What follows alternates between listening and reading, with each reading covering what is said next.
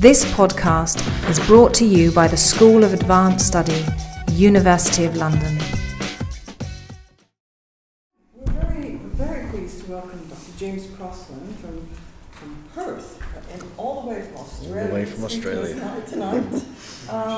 And he's going to be talking about, as you know, about the spying on the Red Cross during the Second World War, and in general about humanitarian diplomacy, which is a concept that I've just made the acquaintance of, which sounds very interesting. Oh. So, over to you. It's either the most fascinating thing in the world or the most dull. It's one of the two. I'm not entirely sure which yet. Hopefully it's the latter. Thank you for having me. Much of what I'm going to be talking about this evening is drawn from a book I've just finished on the relations between Britain and the International Committee of the Red Cross, the ICRC, during the Second World War. I wanted to focus on the ICRC as a political entity.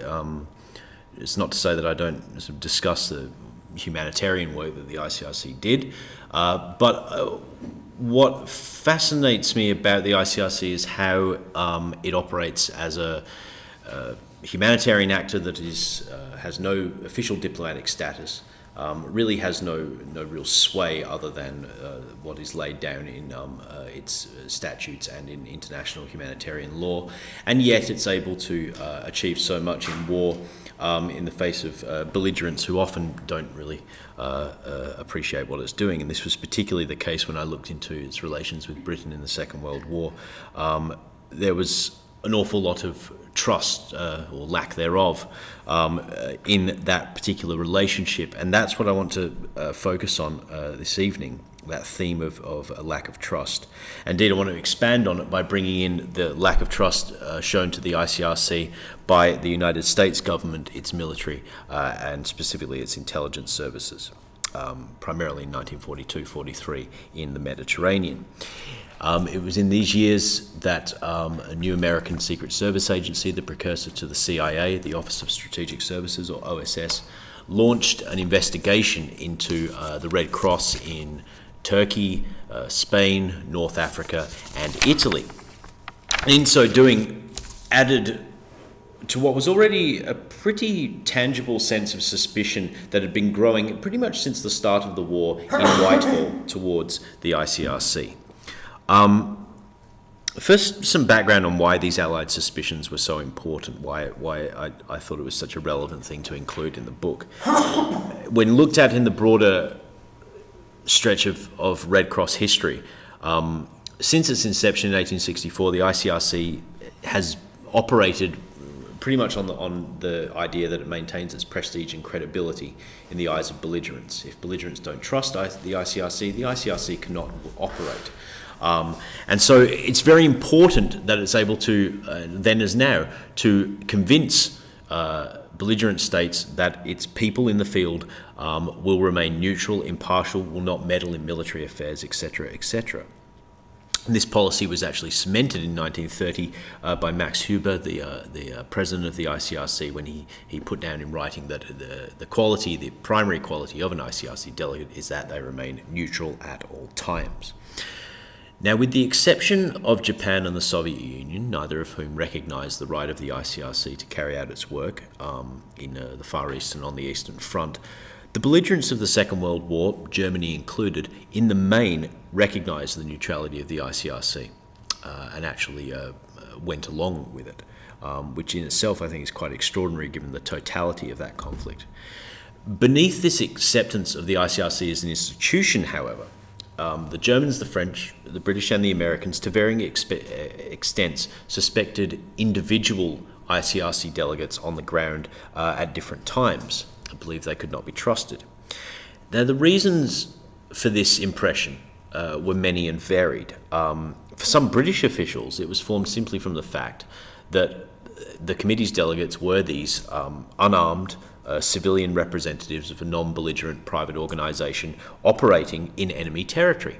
How could you possibly trust them? And this was exacerbated in particular quite early in the war, in fact just after the fall of France, when the ICRC managed to convince the British government to let them send relief supplies to Vichy. And those supplies were promptly requisitioned and sent to the Reich. To which the British turned around and said, well, why did you let them take? Why did you let our enemies take this aid? Now, most officials, and I will stress this, most officials in Whitehall understood that this was a necessary condition of the ICRC's work. It was just something that was going to happen. Few had genuine suspicion that what was going on there was that they actually wanted to send material to the Reich. The one glaring exception to this otherwise reasonable view of the ICRC's work in Whitehall was to be found in the Ministry of Economic Warfare, which is the department tasked with enforcing the blockade of the Third Reich. The prevention of sending food and medical supplies and other war material into Hitler territory that was under Hitler's control. After the fall of France, the blockade strategy became absolutely essential to Britain's long-term plan to hold on until the United States came into the war. Combined with bombing and blockade, that was basically all they had to use against Germany because the British Expeditionary Force had been evacuated. And so the blockade was very sensitive for the British. It was seen as a key strategic aspect of what they were doing. And the Ministry of Economic Warfare really took to its task with gusto in late 1940, tightened the blockade and became hypersensitive to any idea of any relief, particularly after the aforementioned Vichy debacle of relief being sent to the occupied territories. Now, this necessarily brought it into conflict with the ICRC, who just as doggedly, just as dogmatically said, well, there's people who don't have food. They need food. We should be sending them food. To which the ministry said, well, you can't send them food. And this was really, it really didn't get much more complex than that. It was that base an argument. We think this is the right thing to do. No, we think this is the right thing to do. And back and forth they went. So it's fair to say that the Ministry of Economic Warfare, in particular, its quite hardline chief, Hugh Dalton, did not like the ICRC very much. And the MEW was not beyond acting on its suspicions, which came gradually, without real evidence other than the Vichy episode. This animosity developed into a lingering suspicion that perhaps there was something amiss with this Red Cross. When concessions similar to the ones granted to Vichy were granted to Greece against the Ministry of Economic Warfare's wishes in late 1941. The ICRC set up a relief effort there. MEW immediately requested British intelligence to, and I quote, look into any Red Cross correspondence which throws any light on the International Red Cross being used by the enemy for exploitation of neutrals as intermediaries for the passing of information, particularly in connection with shipping intelligence in Greece. Now, in addition to concerns over the passing of intelligence, there were also rumours going around the ministry that a scam was being run by the ICRC's delegation in Athens, whereby funds taken from private donors in the United States were being used to buy food supplies that they would then sell off on the black market for a profit. There's no evidence of that, but that was the rumour doing the rounds. At the very least, there was a suspicion that the ICRC was not playing by the rules set down by the British authorities and was getting hold of food supplies from outside of the blockade, and thus, in the eyes of the Ministry of Economic Warfare, jeopardising Britain's wartime strategy. Now, the British, I should note, were not unique among the belligerents in suspecting that the ICRC delegates could abuse their freedom of movement granted by their neutrality to act in a partial fashion. The famous delegate, some might say the archetypal ICRC delegate, Marcel Junot, he was detained by the Gestapo in 1940 after he had a conversation with some French officers who were interned. The Gestapo thought that he was passing on intelligence from them to the Free French in London, which I sincerely doubt he was doing, but nonetheless he was detained and interrogated because of that. Japanese suspicions of the ICRC delegates in the Far East were even more serious, had even greater consequences. Hans Schweizer, who was a self-appointed ICRC delegate in Singapore. He was detained by the Kempeitai, the Japanese secret police, on multiple occasions, and on one occasion he may well have been tortured. It's not entirely clear, but this was after the British Special Operations Executive blew up several ships in Singapore Harbour in 1943, and the Japanese were convinced that he had collaborated with SOE to make this happen. Amazingly, he lived through Japanese-occupied Singapore, quite an achievement in itself. And the same was not true for two other delegates in Borneo, Matthias and Betty Fisher, who were both beheaded by the Japanese on suspicion that they were leading a POW coup in Borneo. Now, although no ICRC delegates were subject by the British or Americans to anything comparable to the aforementioned, that same basic concern over how these humanitarians could be trusted to remain neutral in these quite extreme environments, and the extent also to which that neutrality might be attractive to the enemy for infiltrating agents behind the lines, that led to similar suspicions of ICRC involvement in espionage. Now, to move to the OSS investigation, in 1942, the committee opened a number of delegations across Africa and the Far East in response to the spread of the war and the bringing in of Japan and the United States into the war. As a response to the ICRC's expansion, its humanitarian effort truly going global, the British not only instituted tougher censorship of the committee's mail. Almost everything was read at this point, not everything, but almost everything. The committee could still send things through the Swiss diplomatic bag. But they also laid down a requirement that all new delegates had to be screened by British intelligence before they could be given permission to go off to these often quite far-flung places, Madagascar, Sri Lanka, and places like that. Delegates had actually been screened since 1940 by MI5, but to be honest, the early screenings were quite perfunctory. They didn't really go into great depth, but here MI5 really tightened up these measures, or at least ostensibly. Moreover, these screening measures were not entirely unjustified. The ICRC had to recruit Swiss citizens who wanted to do the work, which required a certain amount of bravery, required a certain amount of faith in the humanitarian ideal that underpinned the ICRC, and more importantly, they had to be in these areas. So the talent pool, if you like, was rather shallow, and as a result, some rather unsavoury characters crept in. The proposed delegate in Macau, for example, he was rejected by MI5 when it was found that he was on a British suspect list that had been drawn up in the 1930s of politically unreliable figures in the Far East who had expressed pro-Japanese sympathies. Similar suspicions were raised over a delegate appointed to Diego Suarez in 1942. He was permitted by the British to take up his post, albeit with the requirement that he be put under surveillance, because he had it had been tipped off by an MI6 station in Zurich that after the fall of France, he had basically gone around with very little discretion, saying, "Oh, isn't this wonderful? The new order's coming. We're going to have a Hitlerite Europe, splendid."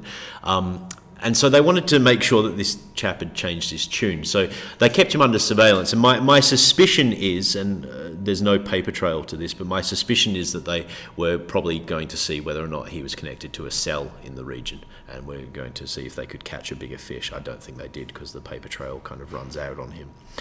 Hans Bonn, who was a hotelier from Basel, who volunteered for the ICRC's Cairo delegation in 1942, he was found by MI5 to be the most vehemently pro-Nazi in a family that had both a history of allegiance to National Socialism dating right back to the 1920s and current business ties to companies that were funding the German war effort. Interestingly enough, he actually passed his first screening. MI5 gave him a clean bill of health first time round, and it was only a year later that they realised he was a Nazi. So MI5 screening was not a precise science, but they did catch a couple of dubious characters. The uncovering of Hans Bonn came at a pretty awkward time. It touched a sensitive nerve, not only for the British, but also for the Americans, whose strategic focus on North Africa, first as a target for invasion in 1942 in the Operation Torch landings, and then in 1943 as a base from which to attack Italy and Sicily, considerably raised suspicions in the Allied camp that there were spies in the region. In addition to the introduction by British intelligence of new screening measures, again, and even tighter screening measures after the fiasco with Bonn, American commanders in North Africa sent out directives to their soldiers saying, and I quote, "The ICRC should be treated with considerable circumspection as they are not considered to be reliable from a United Nations point of view." Now, Red Cross correspondence sent from Cairo and Algiers to Geneva was also all read at this point. It was all decrypted and read. And instructions were issued to all Allied troops to confine any conversation with ICRC delegates to Red Cross matters only because, and I quote, "the whole of North Africa is infested with Axis spies." That's an AFHQ report. So it's fair to say that there is a spy scare going on in North Africa in 1943, and these long-standing suspicions of the ICRC come to the fore as a consequence. Now, initially I thought, well, it's just that they'd had this drama with Hans Bonn and they were sort of moving on from that. But then I thought about it a bit more and remembered a few things I'd read about way back when and went and reread them, and realised that there was actually a pattern here which predated the Second World War, a pattern of humanitarian action coming together with espionage work in a way that many in British intelligence circles seem to have remembered, or at least thought had some recollection of. During the 1920s, British intelligence uncovered a small spy ring in Switzerland, whose leader, Sergei Batosky, was revealed to be a Russian agent. He had joined the newly established Soviet Red Cross, which, as you can imagine, fell under suspicion in the West, and set up his delegation in Switzerland. And it was basically a spy ring that he set up, and that was quickly shut down. The Americans also had some experience of humanitarians as spies after the First World War, as I'm sure you no doubt aware, Herbert Hoover's relief program. That was used by the fledgling American intelligence community, which was quite disparate at that time, different agencies. They infiltrated agents under the cover of humanitarians into that program to gather political intelligence in Central Europe. The American Red Cross delegation in Russia, in Moscow specifically, during the Civil War there in the early 1920s, that too was connected to a British intelligence operation, the so-called Lockhart plot, which was a plot to overthrow the new Bolshevik government. It's not clear what their involvement was, but they knew about it. By all accounts, they seem to have known about it, and certainly, perhaps even assisted in some ways. Finally, David Bruce became a member of the OSS in 1941. He began the war as the head of the American Red Cross in Britain. He started the war as a humanitarian and he ended it as an intelligence agent. So the idea that the Red Cross could be involved in espionage or could have some sort of interplay there was far from extraordinary to the minds of OSS, who duly launched an investigation in 1942 into possible links between the ICRC and Berlin in the Mediterranean. The report that was eventually compiled by OSS in February 1944 named 49 ICRC workers suspected of such links to the Reich, of whom 21 were identified as being not simply volunteers, so not people who were recruited to just unpack parcels or drive trucks, but official accredited delegates from Geneva. 21 were identified. In addition to accusations of passing intelligence on Allied troop movements and transporting German spies into North Africa on board Red Cross marked ships, one delegate based in Turkey, a fellow called Giuseppe Beretta, was found to have received gold stolen from Hungarian Jews.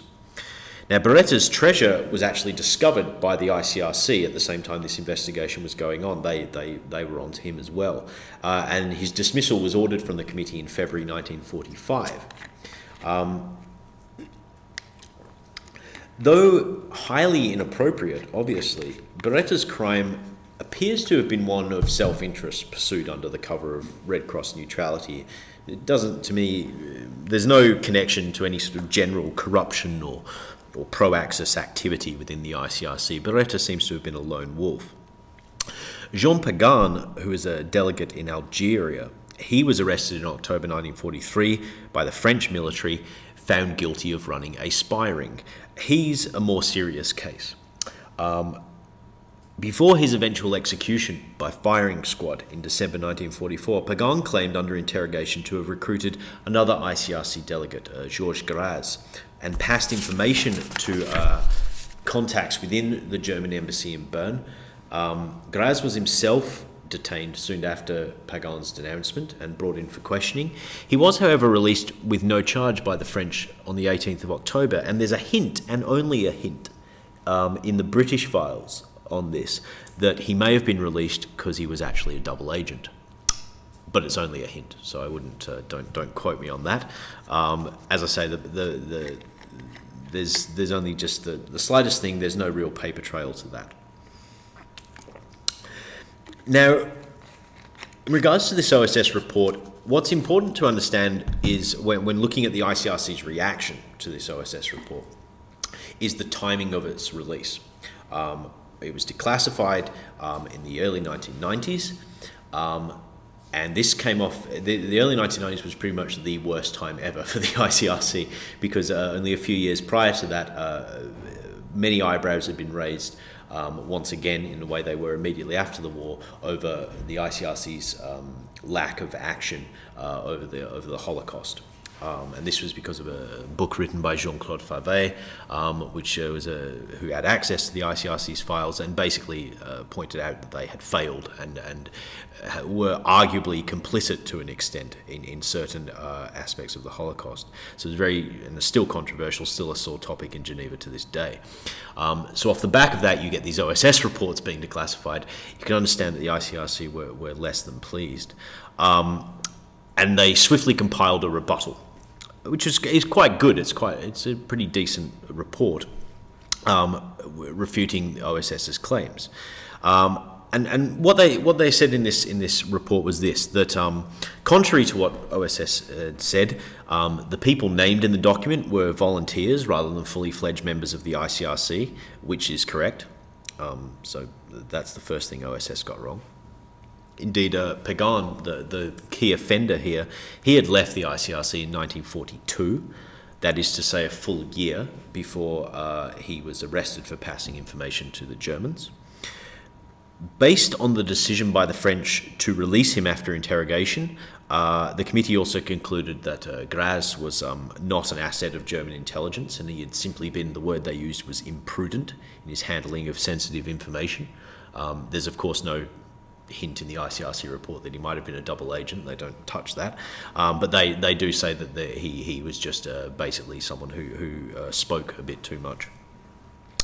One of the other men implicated in Pagan's supposed spying, an ICRC volunteer named Jean Sablé, he was found guilty of having been only less than impartial in his efforts to help a French collaborator avoid the firing squad.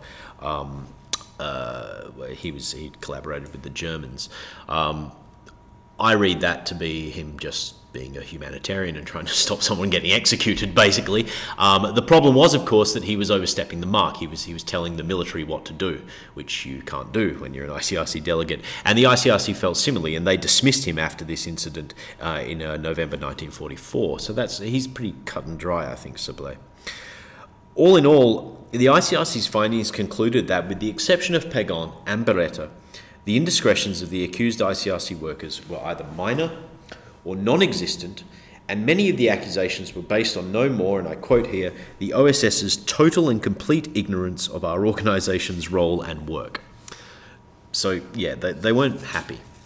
They were, it's a very defensive document, but having gone through the ICRC's files myself and sort of looked at what they claimed, it seems to be on the money. So, with all that said, the OSS or the ICRC, who was right? If one considers the basic number of mistakes in the OSS reports, and indeed the information, the sources of their information, which was mainly human intelligence taken from soldiers on the ground, and the reporting in those reports is not particularly good. I think there is little reason to doubt that the committee's conclusion that ignorance was a key factor in shaping American suspicions is pretty near to the truth. This ignorance appears to have in part developed from the fact that North Africa was the first theatre of the Second World War in which American soldiers experienced this quite peculiar sight, familiar now to the British, the French and the Germans, of these ever so polite Swiss gentlemen with the Red Cross armbands asking, as if they had some God-given right, to speak to prisoners. American soldiers were briefed about the Geneva Convention, of course, but I sincerely doubt many of them had read it cover to cover.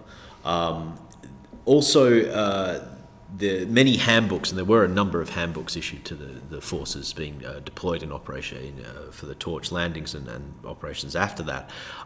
There's little to nothing there explicitly about the ICRC, how to handle them. And there doesn't appear to be from the files any kind of directives from on high to the soldiers on the ground saying, you know, look out for these guys, this is what they do, just let them do their thing. Instead, as I said before, they got directives saying be suspicious of these people. There are spies in the region.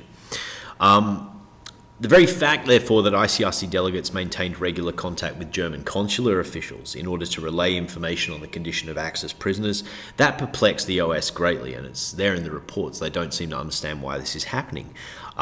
Because they worked from the erroneous premise that, and I quote, the Germans gain little from the humanitarian side of ICRC activities. The Germans must be getting some compensatory advantages.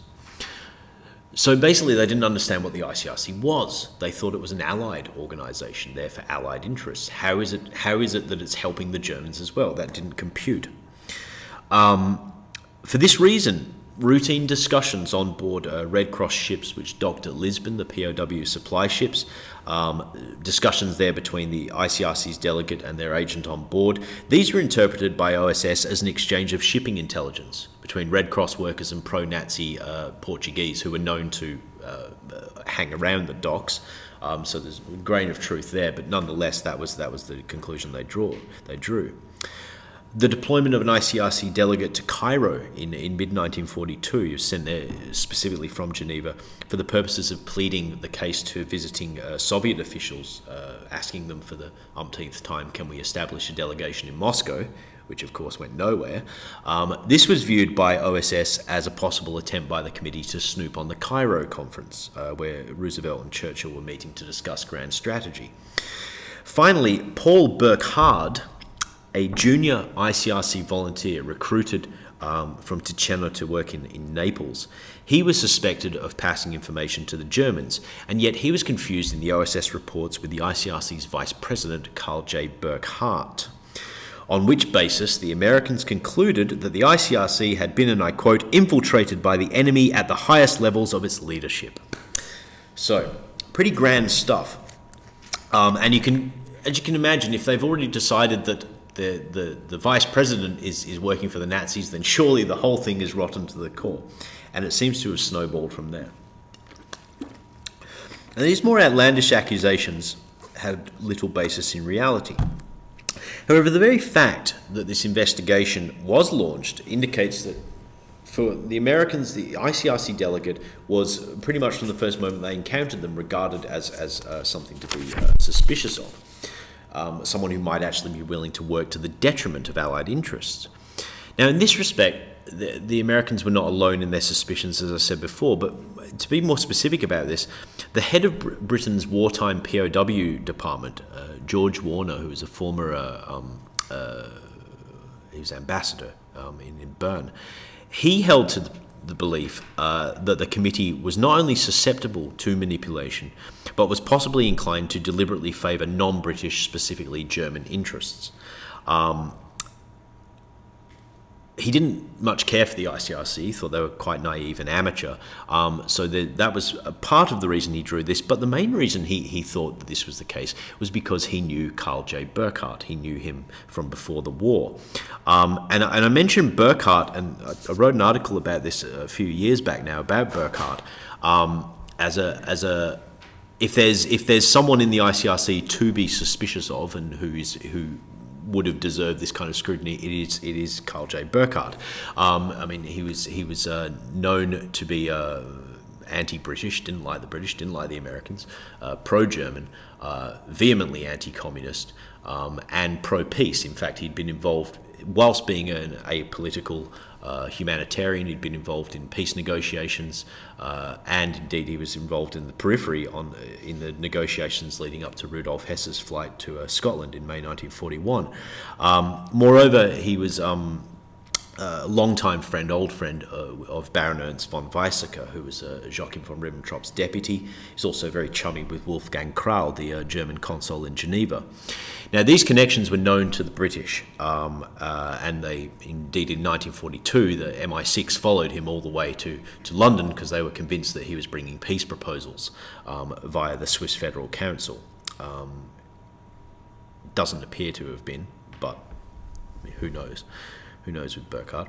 But the fact is that because there was already this idea in Britain that had been there before the war, in fact, this very suspicious feeling towards Burkhardt, the fact that his name, albeit misspelled, turns up in the OSS report suggests to me that his name had been passed on by the British, and it's possible that this is where it all started, that they said there's this guy Burkhardt, and then they saw the volunteer, and I don't know, they left the T off when they were transcribing it, or a telegram got mangled or something, and they presumed it was the same person, and off they went.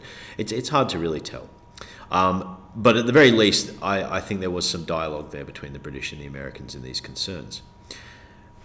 In summary, I want to make 2 points. Firstly, I don't think there was any pervasive security threat posed by the ICRC or any Red Cross volunteers during the Second World War. There were indiscretions, yes, and moments of extraordinary naivety in the way the Red Cross carried out its relief work, particularly in Nazi-occupied Europe. But I don't think that...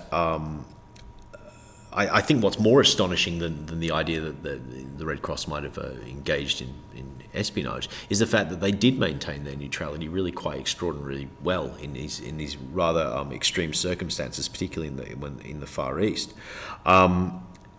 For an organisation that had at its bedrock the importance of neutrality and impartiality, there really was no alternative but for it to sit back and occasionally do things like allow requisitions to take place, which were always going to annoy the British, but really they didn't have a choice in the matter there. All of this, I think, was necessary for the ICRC to carry out its work. The second point I want to make, and this is just a general point about intelligence, is that the real lesson in the OSS reports is the problem of intelligence assessments being made without a firm grasp of context. The OSS knew nothing about the Red Cross as a movement, or next to nothing. They knew next to nothing about the ICRC. The intelligence cycle, going from raw intelligence collected in the field, going through the analysis, was faulty for the OSS. And they presumed, for example, as late as December 1944, that the American Red Cross was the same as the International Committee of the Red Cross. And indeed, I had a similar experience myself 2 years ago when I was in the Washington archives, and I had to spend about 10 minutes arguing with the archivist when I said I want to see ICRC stuff. He said, "Oh, American Red Cross." I was like, no, they're two different things. And I had to have this, it was actually near to a full-blown argument with him to convince him that no, they are two different organizations. And so at the time, because the American Red Cross was tied to the American military, obviously that's where this idea that the ICRC should be servicing the Allies only, that's likely where it came from. And this basic misconception, I think, lay at the foundation of American suspicions. The actual indiscretions committed by Beretta and Pagan and the like, they were really quite inconsequential to the operation of the ICRC's wartime mission as a whole. As I say, I think it's the more astonishing thing is how well the ICRC maintained its neutrality in the face of some pretty extraordinary circumstances. The British were on slightly firmer ground in their assessment of Karl Burkhardt. There's still a few question marks hanging over him. And the British also, in terms of their wariness over the ICRC's pursuit of humanitarian aid, humanitarian relief at all costs, their grievance with the ICRC for that being disruptive to their strategy, I think they had some grounds to be annoyed there, but there's a difference between having some grounds to be annoyed and suspecting them of working for the Germans. And as I say, most British officials understood that distinction. Some took it a little too far. In conclusion, distrust, misapprehension, and that fundamental clash of ideals between humanitarian motives as opposed to operational and strategic concerns, these were the key factors in explaining this this quite unusual episode in Allied Red Cross relations. And I think I'll leave it at that. Thank you. Can I ask if there's any evidence on the German side? Have you looked in German archives to see whether they were up to anything? Yes. I've only looked at a few files, to be honest. It's a bit messy, but there's really not. I've spoken to people who know the German side far better than I do, and they've confirmed that there's really not anything substantial there. Again, there's always little hints in these things, as there were hints in this, particularly about George Graz, but they're nothing more substantial really. Sort of along those lines, I was wondering, a lot of talk about double agents you mentioned a few times, a lot of paranoia, neutral zones, a lot of personalities and anecdotes and things of that sort. I was wondering if all this sort of paranoia and hysteria about this humanitarian organisation being international across war zones as a venue for spies of our enemies, was there any notion that perhaps might be a venue for our boys to go into Germany? Well, as I say, they'd already had a go at that, but they, again, not having looked at certain files that are still declassified, I couldn't tell you for certain. But that's I mean, it's an interesting idea. We saw a few weeks ago, we might have seen in the papers that I think it's the Home Office has sort of hoarded all these. Yeah. Oh yes. Do you suffer from a lack of source material in certain places? Well, the people, because MI5 ran intelligence in the British colonies and in Britain itself, if it's operations overseas, it's MI6, and those files are off limits to the likes of myself, or the Special Operations Executive. And I've been through a lot of SOE files, and there are times when the Red Cross is mentioned, but there's nothing there to suggest that they were ever used. At least not the Red Cross itself. The Red Cross emblem was there was a big debate in I think it was in 1940 between MI9, who were the people in charge of organising escapes from POW camps, and they said to the British Red Cross, or was it? I think they said to the War Office. They said, look, what we want to do is we want to make up dummy parcels and send hacksaws and things through it, and they said, well, that's a nice idea, but the problem is that if the Germans discover that, then they will stop all Red Cross parcels going to the camps, and our POWs will be in a lot of bother. And it was quite a back and forth debate, and eventually MI9 lost that debate. So that didn't happen. But still, as late as when they were during the invasion of Italy, and there was a big problem with the evacuation of POWs during the liberation there, and Italy's surrender. That discussion was raised again, saying we should really be using the Red Cross here, and it doesn't seem to have gone anywhere.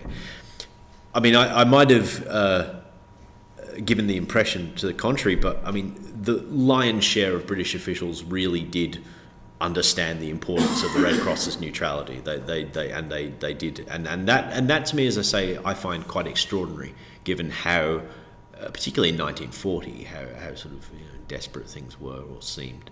And the same is true. I mean, as I say, for the most part, from what I can gather from the German side, they did tend to understand that if the Red Cross is somehow impeded, then prisoners of war will suffer. And particularly for the British, I mean, they already had a scandal when parcels didn't get through in 1940. There was big public backlash. So if there was something, if they did something that endangered POWs overseas, there would have been a hell to pay domestically. So I think they were wary of using the Red Cross for that purpose. There's a whole generation of people on both sides who had come into contact with the Red Cross during the First World War. Exactly. So I mean, they exactly. They knew how it they knew worked. they knew the basics of it. And it's interesting you say that, because I mean they knew the basics, but this was the one of the things that really came out as I was going through the research for the book, and particularly when you get into 1942. The British officials were like, yes, well, this is what the Red Cross did in the First World War, and that's what they're going to do in this war. And it's like, well, no, this is a different war, and they need to do more, and they're going to need ships. I mean, there was all kinds of back and forth over the negotiations to actually get Red Cross ships on the high seas. That was something that the Ministry of War Transport absolutely against. The Admiralty hated it. It was because, again, they had probably grown up with that, or had experience with that First World War idea of a more limited response, not this global fleet that the ICRC wanted, not delegations in far-flung places. So where was all the material coming from? I mean, where were they getting this? Because they weren't getting food in Europe, were they? Because everybody was starving. But I mean, Are they buying it in South America or something? It was coming from all kinds of places. There were donors. I mean, a lot of the Greek war relief that was gathered by a Greek war relief board or something. I think they were called in Washington. I think they were, and they were taking donations from across the United States. And they also sourced material. They came up with this loophole, which is quite clever, I think, where they said to, and this was Burkhardt, who's quite savvy. He said to the British, "Look, what we'll do is we'll buy stuff from within." Sorry, hang on, let me remember how this works. Yes, we'll buy wheat from Turkey, which the Germans want, and we'll use that to send to Greece. And that way, and this is how he framed it to them, he said, we're actually denying the Germans this stuff, you know. So he was very clever, and they bought it. They said, yeah, all right, we can do that, we can work around that. He's one of the few who seem to have been politically savvy enough to sort of speak Whitehall's language in that respect. Most of the rest of them just said, no, we need everything. Just send it all in. They had ships that were all painted up again. Yes, the white ships. Yeah. Well, there were a couple. Actually, I mean, in 1944, things got really tense because in the lead up to D-Day, they lost, I think, 3 ships off the coast of France. And 2 of them at least were sunk by British warplanes. And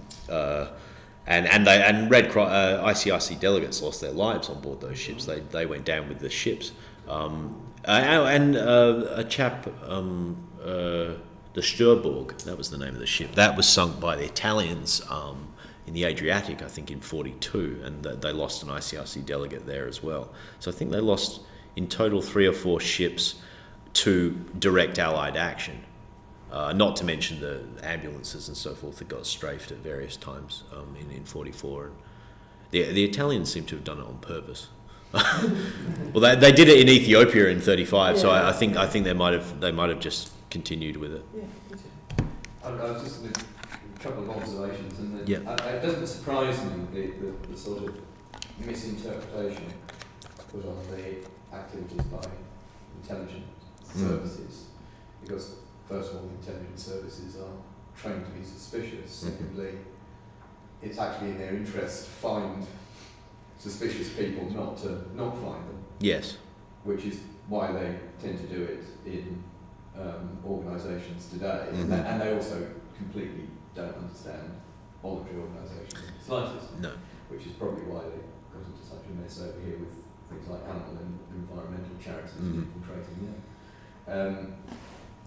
Then, from comparisons with the First World War, I don't know that much about the ICRC during the First World War, but there were certainly the ICRC delegates that were inspecting POW camps in the UK during the First World War.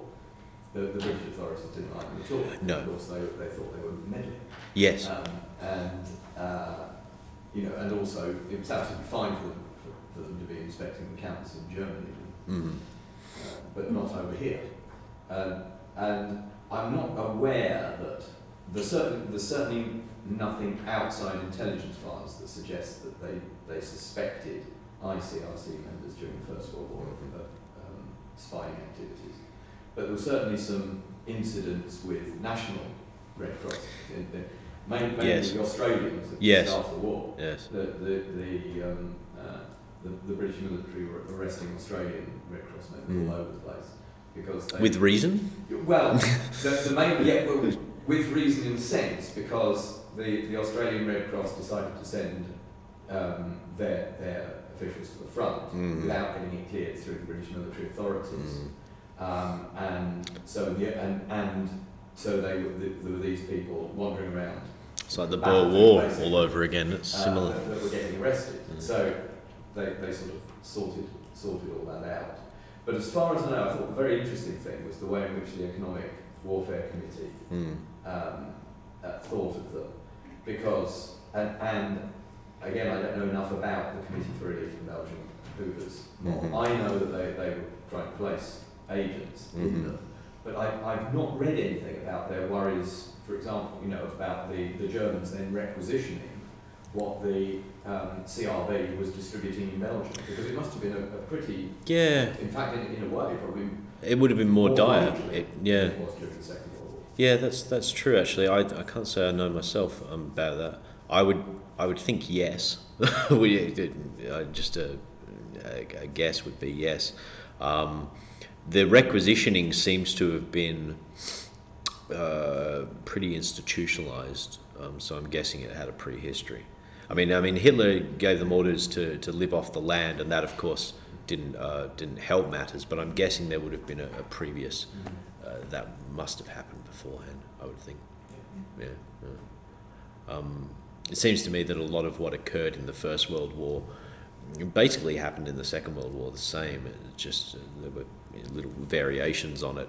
The camp inspectors in Britain in the Second World War were slightly more welcome than what you suggest. I wasn't aware of that about the First World War, about them being hostile to them. But that seems to have been again. It's that changed. The main thing that makes the difference. I mean, there are lots of things that make the difference, but the main thing that makes the difference between the First World War and the Second World War experience for how the Red Cross is treated is the fact that the loss of the British Expeditionary Force and the defeat of France. That is, after that, things change, and they become both far more friendly with the inspectors, because they've got 44,000 POWs in the Reich now, and a big scandal brewing at home. So all of a sudden they're very happy to let the ICRC do whatever they want in the British Isles, so that they can get reciprocal in the Reich. But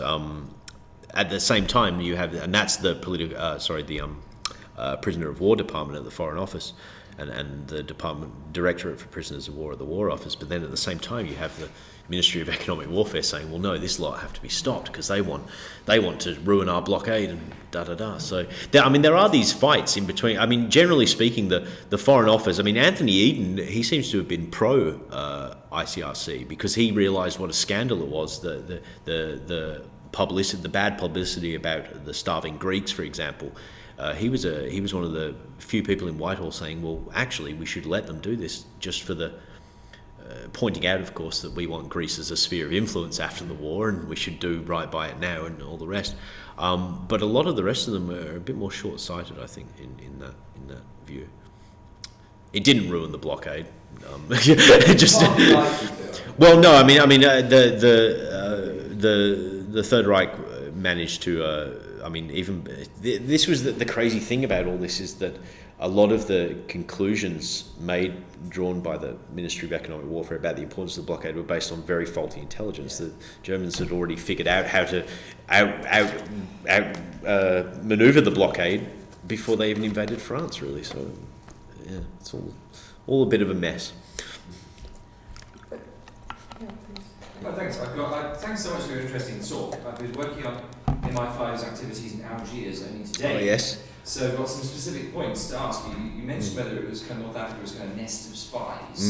And I've been familiar with all these OSS reports, all the misinformation and the spelling mistakes, and the rumours and the lies that go into them become truth. And then I was revisiting Christopher Andrews' book, Defence of the Realm. And they said, according to his book, there were 250 out there MI5 double agents alone. Yes. And then we think about the nexus of Deuxième Bureau, NKVD, OSS. There seemed to have been a lot of spies. There were. The North Africa as a nest of spies. That's correct. Yeah. That was a correct, basis. And that was my first question. My second one was, I'm sure you discovered you ended up leading onto all these weird organisations.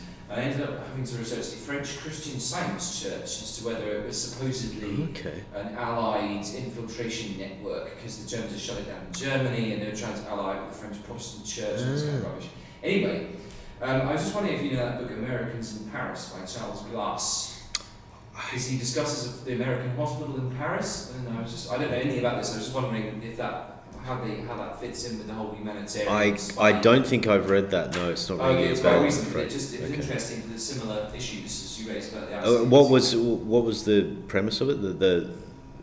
This book. The book. Oh, it was. I think it was 200 or 300 Americans were left behind in Paris after Paris fell to the Germans, and then the US entered the war. Okay. And he was looking at what they were doing, and they were running libraries. And I see. how they negotiated with the occupying forces and so on.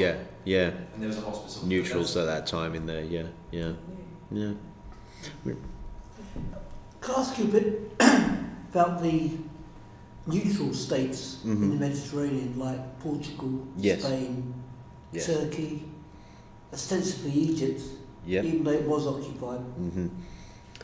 And whether that attracted more, well, I'm sure it had more spies. Oh yes, the spy capital of the world, basically, with the exception perhaps of Switzerland, was Portugal. In the Second World, Lisbon was ground zero for spies. Madrid as well. I mean, these were absolute hotbeds. And after the front opened in North Africa, I mean, after the American invasion in North Africa, obviously those networks became more active because it's right on their doorstep, and it sort of went out from there. So the idea that the Mediterranean theatre in general was very spy heavy is absolutely correct. Very spy heavy, and then the neutral states, in particular, for obvious reasons, were just spies' field day, basically. Were these neutral states sort of involved in the Red Cross? Was there a connection between spying in those neutral states and the Red Cross elsewhere? Not entirely certain, to be honest. I mean, the only one that I can really think of is the Lisbon connection, because at Lisbon you have one of the main open ports into Europe. A lot of shipping went through there. You have the Red Cross, the British Red Cross had a number of warehouses there. The ICRC had delegations there. It was the main stopping point for their fleet, for the supply fleet. And then you have an awful lot of spies as well. So the idea that there may have been some sort of crossover there is likely. But I think if anything happened in these regions, it would have been quite low level. Things like the odd, as was assumed in the OSS report, that you might have had pro-Nazi Portuguese who were like, oh, there's this ship coming, and that's going, and we've heard that it's going to this port, and that it's got X amount of supplies on it, and you should have troops there to requisition those supplies there. That sort of thing. That probably did happen, but again, there's no evidence for that. That's just a hunch. Then in Spain, over the Pyrenees, there was the secret routes. Yes, from yes, France or Vichy France. From Vichy, yes. Yes, yeah. I mean, there are all kinds of ways that things could have, that the Red Cross, for example, could have been abused in those areas, but I only can guess, to be honest. Apart from what I know about Lisbon specifically. You did touch on the Red Cross and the concentration camps. Yes. In your work, have you picked up anything about Katyn? Oh yes, I've got a whole section on that. They handled Katyn very well, strangely enough. It was... well, the Germans were clearly helpful. Well, what basically happened was that they were asked, of course, to go and inspect, and that was Goebbels' propaganda wanted the ICRC there to give validation, and it was the Polish Red Cross person who they originally got, whose name escapes me now, who said, no, this is a propaganda nonsense. I'm not going to say, and they stayed away from it. And the ICRC were actually investigated at this point by the political warfare executive in Britain. They compiled a report on for the war cabinet. It was basically, the report was, what are the ICRC going to do about Katyn, and how should we respond to that? And their report concluded, well, they're going to do nothing about it. And to their credit, they didn't. They sent the ICRC sent this incredibly well worded memorandum to Berlin, to Moscow, and to London, I think, and it said, I'm trying to remember how it was phrased. It said that we could only involve ourselves in this investigation if we can guarantee that there are 2 witnesses to each of these murders, and we are more than willing to investigate this on this proviso.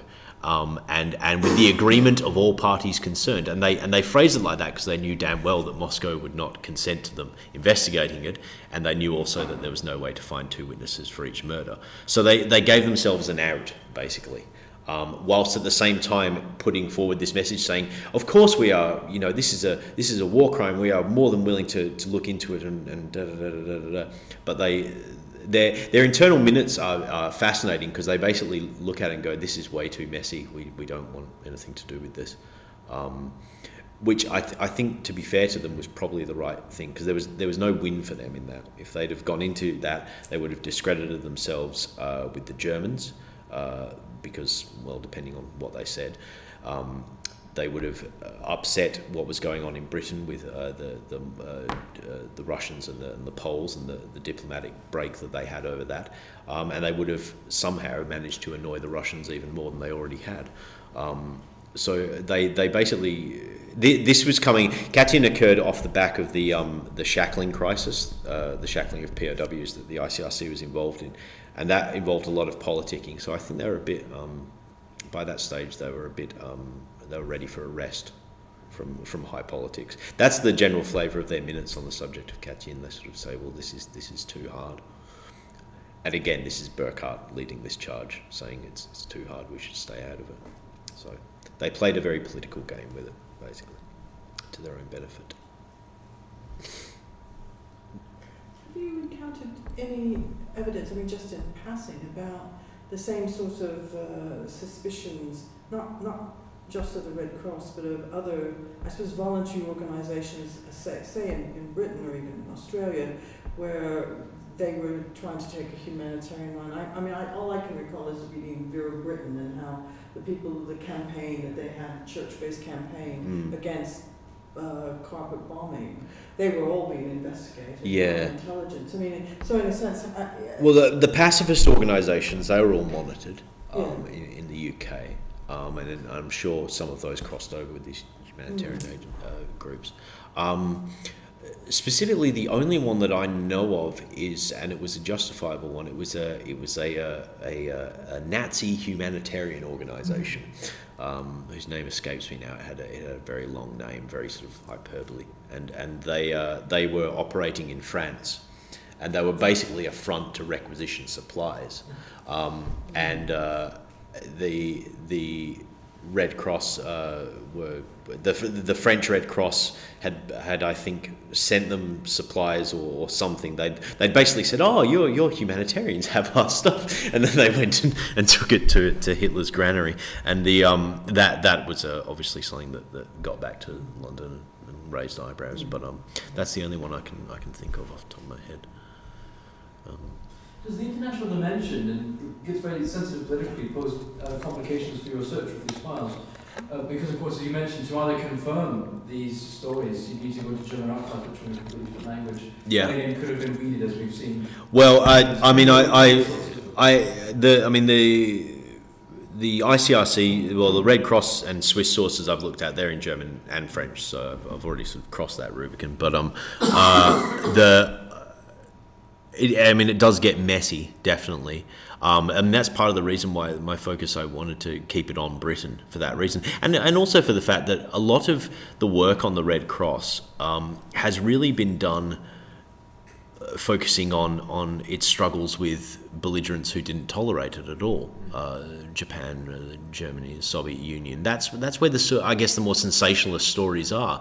And so I wanted to see how, a Western liberal democratic government espoused these humanitarian values actually worked with this organisation at a time when it was conducting total war, or near to total war. And it presents intricacies and there is that international dimension, as you say, but the story just of Britain itself And you have to bring Switzerland into this as well, the Swiss Federal Council and their attitude, because they're backing the ICRC through all of this. That brings in that dimension. But to be honest, the German side of things with the Red Cross has been pretty well done, I think, generally speaking. So it's, I mean, I toyed at one point with, you know, just going absolutely mad with it and just looking at everything, and at which point it becomes a history of the ICRC in the Second World War, which I wasn't game to write. Why is it still so sensitive that they won't open the documents? It's 70 years ago now. Well, but it's, I mean, you can imagine how popular I was when I got to Geneva. I'd like to see your OSS stuff, and I'd like to see the Holocaust stuff, please. And but no, actually, to their credit, the archivists there are actually quite helpful once you get into that. It's for the same reasons. I mean, these same principles that dictate how the ICRC works today, the neutrality, the impartiality, they're still as important today as they always were. And I think, you don't want to bring skeletons out of the closet. I think that's mainly it. But they are quite, I mean, their Holocaust stuff now, I mean, that's all out there. So you can go to Geneva and you can say, show me your Holocaust stuff. And they say, fine. They usually want to know why you're looking at it. But, it's their right to ask, I guess. But they're not, then I don't think they're as bad as they used to be. Talking to colleagues who researched, who worked in their archives before I even started my undergraduate, I think it was, particularly in the 90s, it was obviously quite sensitive. It gets better with each passing year, I suspect. Have you been tailed by any gentlemen wearing Oh, not that I've noticed. Anybody else sort of following you around? No, not as yet, no. Know it if they were. Well, exactly. If they do the job right, I wouldn't know, would I?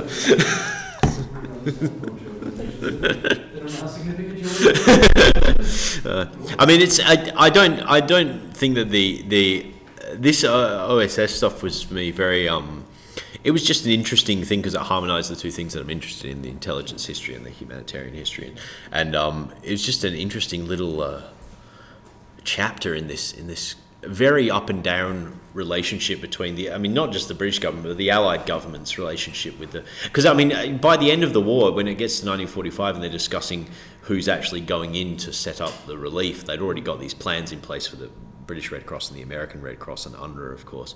But the British are saying, under no circumstances should the ICRC be allowed to do any stuff. And the Americans are saying, why not? Let them in. So they'd suddenly, I guess, because by this stage the war was won, obviously. So if there were any lingering suspicions from what happened in North Africa, they seem to have gone by the time of D-Day, because they're saying, well, actually, and it's funny because throughout the war the ICRC sort of struggled to get genuine cooperation from Britain, fully to the level that they wanted.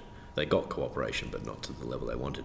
But in the final months of the war, it was the Supreme Allied Expeditionary Force under Eisenhower that actually gave them incredible assistance, a lot of assistance. And we're like, yep, whatever you want. You want trucks? Have trucks. You want fuel, tires, all the rest. So it's very up and down relationship. One final question, if I may. What about the papacy? I don't know a thing about that. Not touching that. That's for someone braver than I. I mean, there's obviously been a few things written about that, but I can't say I've read them, so I wouldn't know. Acting independent within a fascist Italy. Yeah, exactly. During the war. Exactly. Well, there's been a lot of stuff on that, for and against, from what I can gather. Some defending the popes and against it, but I wouldn't know. I wouldn't know. Thank you. Thank you very much. Cheers.